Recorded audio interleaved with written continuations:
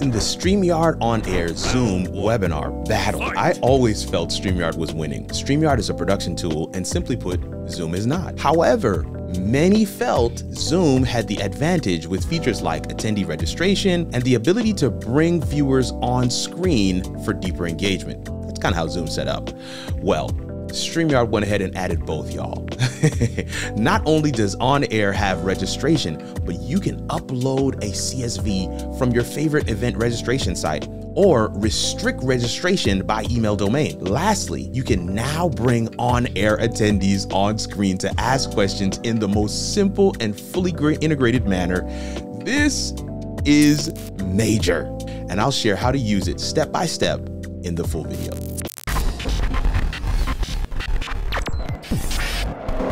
So here we are on StreamYard, and I have a dialog box up where I'm setting up a new webinar, a new StreamYard On-Air.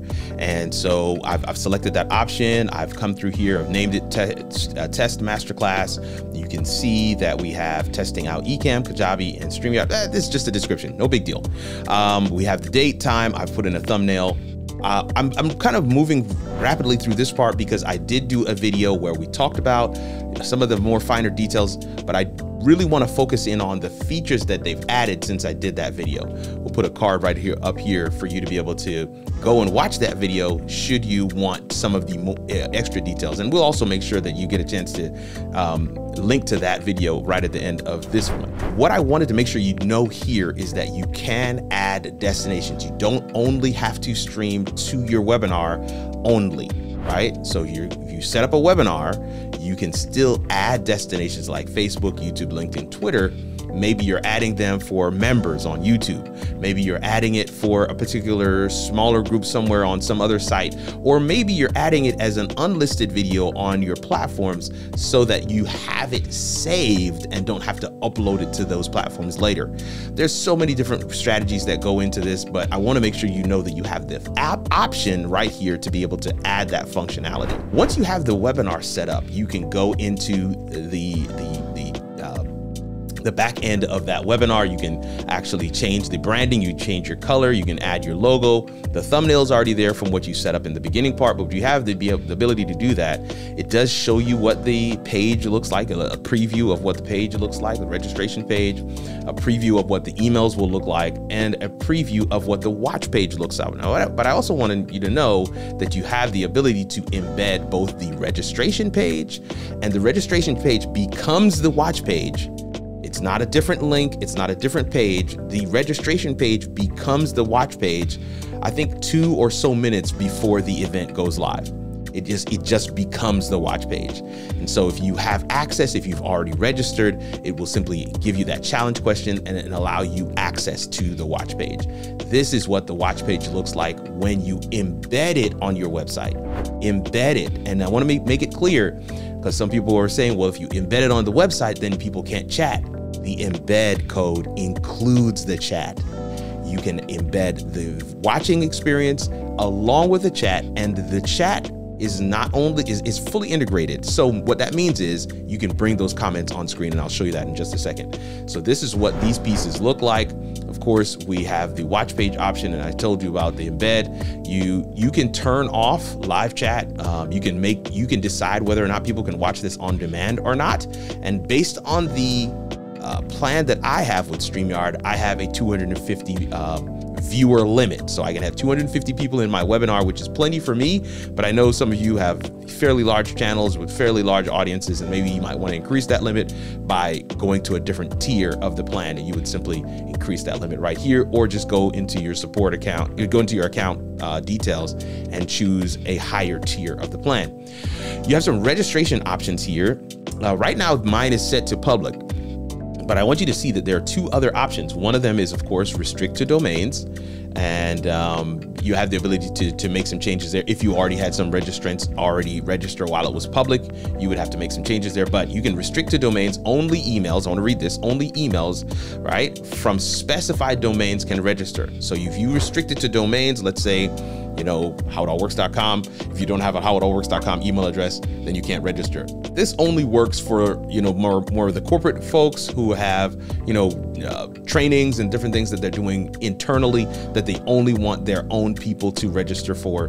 That's what that's for. You can restrict it to, whatever those domains are, and those people can register freely. But then you also have the private option where you only uploaded or existing registrants, you can read that there, on this webinar can access. And what that means is you can use, let's say you have, I don't know, Constant Contact or a Convert Kit, or you have, what's the other one? MailChimp. I know that a lot of people use Eventbrite. Whatever your platform of choice is where you're using to register folks for your event, you can download a CSV file from that platform and simply upload it here. And those would be the people who can access this event by simply going to the page. And so that's kind of another way. Maybe you want people to pay, because pay is not lined up, it's not included here, similar with Zoom. So if you wanted people to pay, you would have to have another site or something else that you would put it behind a paywall, they would pay, and once you get that registration, you can upload it here and they would have access. So that's what that looks like, and that registration piece is new. Again, you also have emails. You can send confirmation, reminder, and thank you emails all here from StreamYard. So there's some things that it helps to take care of for you. And then there's some integrations. I know a lot of people were asking for Zapier. This was not there when I did the first video, but you can now actually configure Zapier to do certain things, trigger certain things when people register, and this could be an entire thing in and of itself. Lastly, and I'm going to pull this up, but I want you to know I'm going to blur the email addresses just so we don't put that out there for everybody to see. But this is what your registrants list looks like here in StreamYard. And so if you're using this as your primary where people are registering, you can still get this list, export it, and put it into your mailing list. I hope you're seeing the idea there.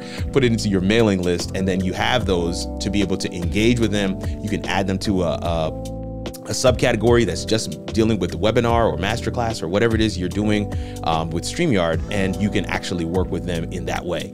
So this is what that piece looks like. Now, if we go into this studio, right here, I'm actually in the studio.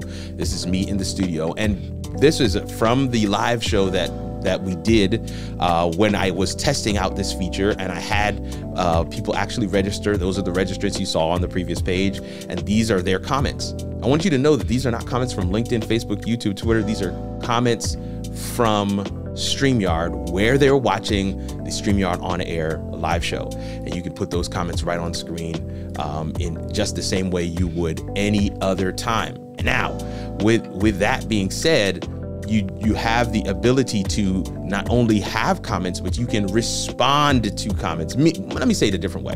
There's a little bit of functionality here that I want to highlight. You can actually go through and do any one of these emojis to a comment, right? That's pretty cool. So I can give this person a thumbs up.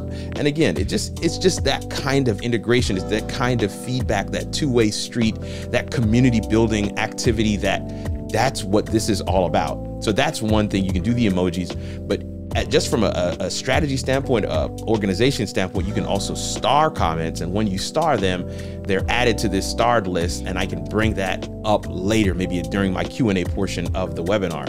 So you have the ability to do that as well.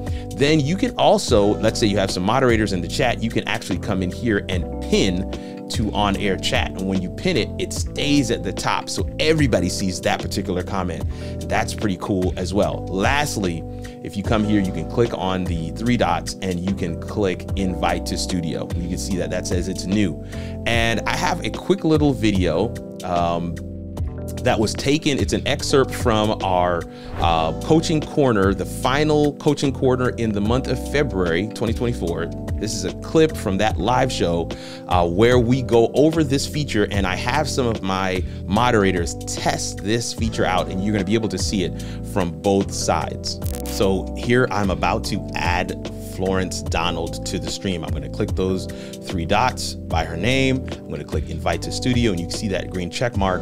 And so on her side, I'm going to show you that in a second, but on her side, she's going to see that pop-up come up, and she clicks the link, and you can see that she just joined in the bottom there, right? You can see Florence Donald has joined us. I'm going to click add to stream, and now she is on screen with me in the webinar, and it's just like that. Just like that. It's that easy. What I want you to also see is that I am streaming to YouTube as well. And so I bring this person from the webinar audience on screen, but the audience on YouTube can see them as well. Now, there is a distinction. I can't bring a YouTube member on screen, right? I can only bring a StreamYard On-Air member on screen. But the person that's watching on YouTube gets the full view of everything that's happening, comments, guests that I'm bringing on screen, everything like that as well. And so keep that in mind for some of your strategy as you look to utilize this awesome platform. Going back into StreamYard now, one of the things that you do want to make sure is that you are taking advantage of all the different functions and features. As you have your guests on, as you have your comments coming through, as you're looking at different things, you can actually pin comments and do some of those other things there as well. Design it, make sure that it's designed and it is intentional in terms of how you are setting your flow. Now, I'm going to invite myself into the studio, right? I just invited myself. Now I'm going to a incognito tab where I have the view, not the producer screen, but the view of it. And you can see that that's what the pop-up looks like now, right? And we're just you can see that there's a time, a little line that's kind of decreasing. That is the time that the guest or the viewer or attendee has to be able to respond. And right there at the top, it says the host is inviting you to join the stream. You'll be able to prepare your mic and audio first, mic and camera first.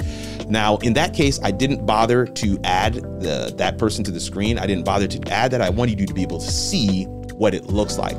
But lastly, I am going to add one more person. This is my other moderator, David Hunt. I'm going to add them to the screen. I'm just going to go through the same process again, invite to studio. Boom, you can see he comes in. And so when I invite them to studio, it doesn't mean they automatically pop up on screen. I'm able to bring them on screen just as I would any other guest in a StreamYard live stream. And you can see what that looks like on YouTube. This is phenomenal. A really powerful tool from StreamYard that we can use. The recent change to Facebook groups, removing the API and severely hampering how creators engage with their community in a private setting. Platforms like StreamYard On-Air should be looked at as an answer to the problem. Full production tool, standalone live stream that you can embed on your website, chat integration, and now we can bring attendees or paid members, think about that, on screen to ask questions. This is a money-making solution, y'all. If you want to see a full comparison between StreamYard On-Air and Zoom, click right here to watch this video and see how they stack up.